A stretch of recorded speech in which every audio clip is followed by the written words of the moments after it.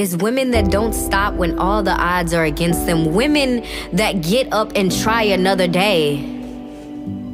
That's what I would like to say powerful is. I know a lot of powerful women. Women that lost it all and got it back. Women that cried and gave up for a whole year. And they came back in the game and dominated like nothing ever happened.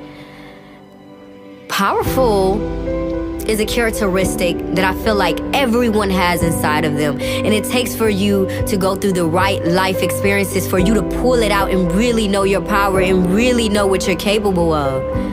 There was a lot of times where I thought I was weak and I couldn't do it. There was times where I said, you know what? I'm finished. I'm over with. There's no way I'm getting up and trying again. No way possible. Crying every day. But you have to have those good people behind you. You have to have those good women and those good sisters behind you that's gonna get up and put on the gloves when you can. They're gonna knock on that door to success and they're gonna say, let my girl in.